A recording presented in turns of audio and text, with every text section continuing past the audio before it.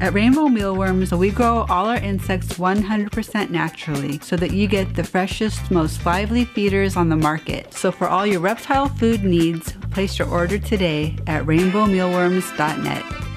Hey, what's up, Rattlers? So I'm with Emily from Snake Discovery, and right now we are in southeast Minnesota in the river bluffs of the Mississippi River. 17 species of snakes are native to Minnesota. Most of them are found right here in the blufflands, and one of those is the timber rattlesnake. So we're gonna go climb some 1,000-foot bluffs and see if we can get Emily her lifer timber rattlesnake. I'm Dave Kaufman, and I am obsessed with reptiles, and I have been since I was 9 years old. 25 years later, I made a trilogy of award-winning movies about them. Now my life is all about touring the world in search of them in wild places, and checking out some of the most awesome breeding facilities and reptile expos while I'm at it. So come with me and join my reptile adventures.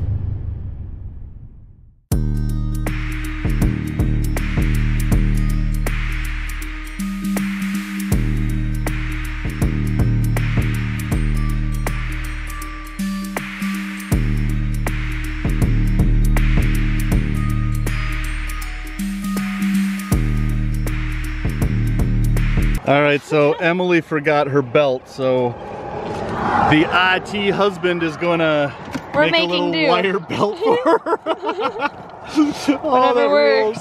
And tape for a belt buckle? I might tape this together here. I don't have any. Oh, that is too funny. Cause I don't want it to be too tight if I'm walking around, but I think we should cut this off because that's really bulky.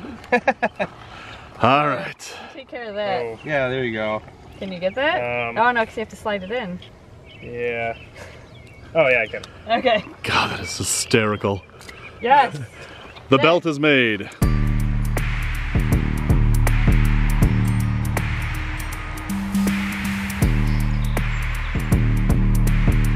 All right, the first snake of the day. Little Did you feisty move guy. that Little eastern garter snake. Yeah. Well, he wasn't under the actual, he was actually sitting over here, and he took off that way. Yeah, you just pounced and got him. Yeah, Nice. he was on his way under this pile of logs over here. You know, it's the garter snake that keeps herpers from getting skunked. Yep. It always comes to save the day. Cutie. He is. And ironically, they smell skunky. And they smell skunky. Sure do. Very nice. This guy, he's a little dull. He's gonna shed here pretty soon. Mm-hmm. Even though his eyes aren't milky, he's still pretty dull. Oh, you're And he's got like the mint green between the scales here. If you look like when he breathes and stuff, you can see that mint green. Really pretty on some of them. Rick looks scared. He's looking away. Look at that. Yeah, if you put him like there, it'd be like, oh. Hey, Morty, I don't like snakes. Finally. Oh, awesome. All right. Snake. First snake of the day. Hey! Yeah. Garter. We caught a garter. That's awesome.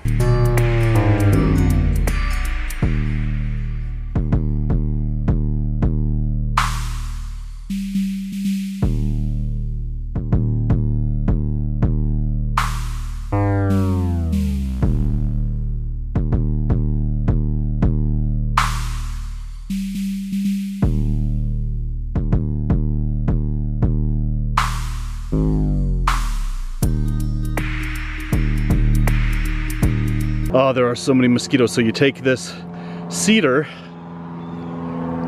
and you rub it on your legs like this, just like that. And that's a natural mosquito repellent. So get the cedars, rub it on you, natural mosquito repellent. All right, on we go. All right, so it is really tough climbing these bluffs. It is so humid out and I'm so sweaty and there's bugs all over me. There's mosquitoes and biting flies, but man, this is gonna pay off as soon as we get up there. But guys, everybody's lost but me. Thorny raspberry bushes and shorts. My legs are not going to win any beauty contests after this trek.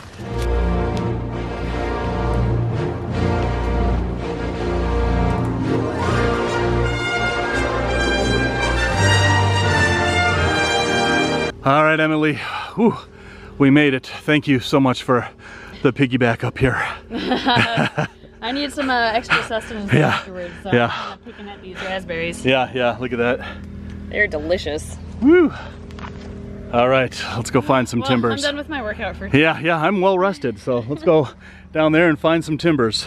All right, so you can see where the grass is matted down here, and this is where a timber probably stayed for a little bit and sunned himself.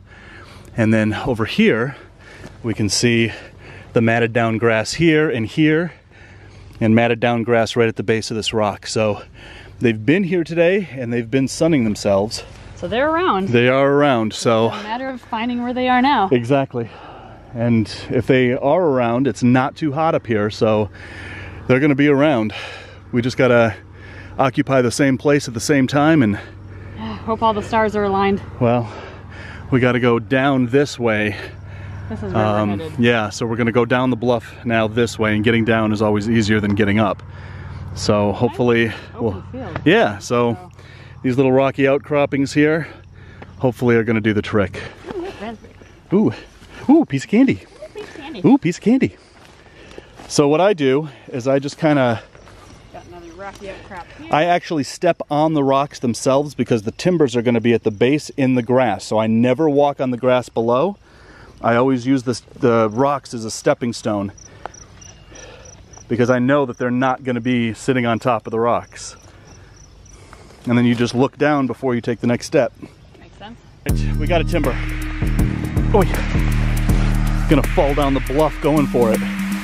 Fantastic. Look at that there might beauty. Be others around here, so all right. Oh man, look at how velvet she is. That is a good looking timber. Wow, she's beautiful. That is gorgeous. She's a good size too. So he was here in this, there's a big timber shed here. Yeah. That's fresh. Yep. So he was coiled right here under this rock here, so be very careful where you walk. Here. She was coiled up right there. Right here, okay. Yeah.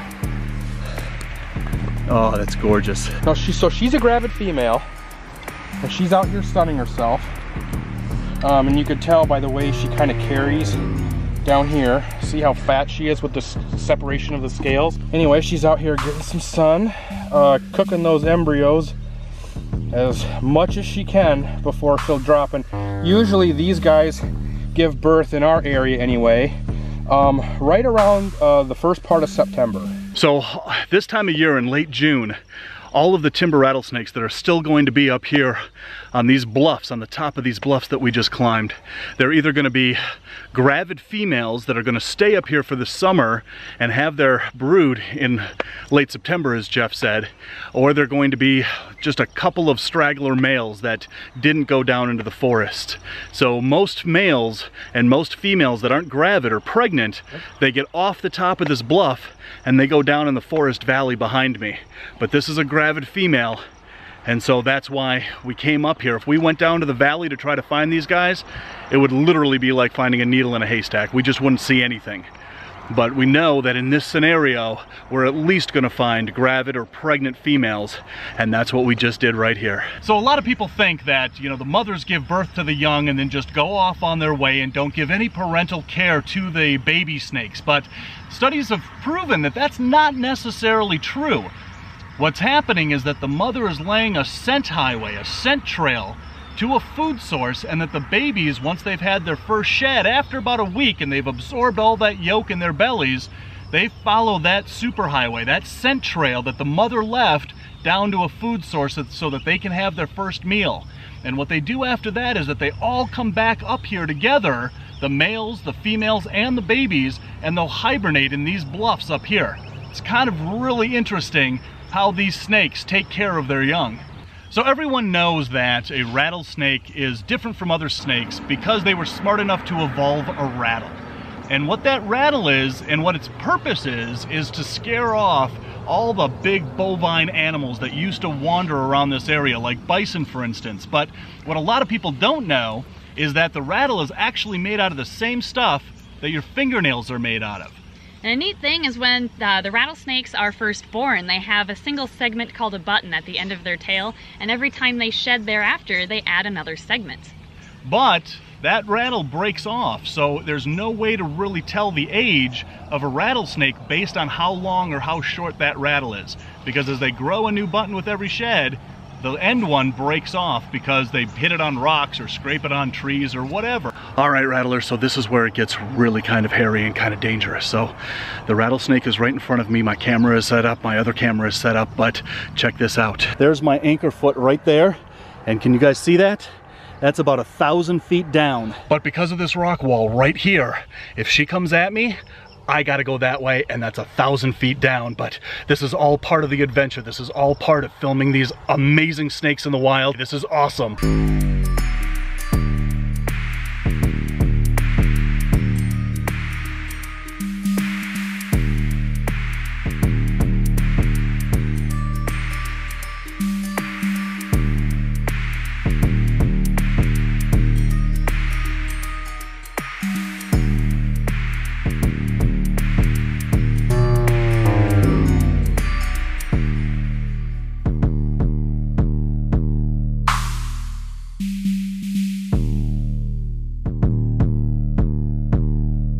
All right, so I got my shots and I'm going to walk. Oh, geez, I gotta walk along this cliff face here. Oh, all right. That was really, really dangerous, but there's no way I was gonna have Emily or Jeff over there because that's too dangerous. I gave them the better spots to film this snake and I took the dangerous spot. Oh man, this is the adventure that I love so much. Woo! Minnesota timber rattlesnakes, awesome. All right. I've got to get off this bluff. All right, so your life for timber, how awesome was that? Would you say that that was a really good snake discovery? I would say it was a wonderful snake discovery.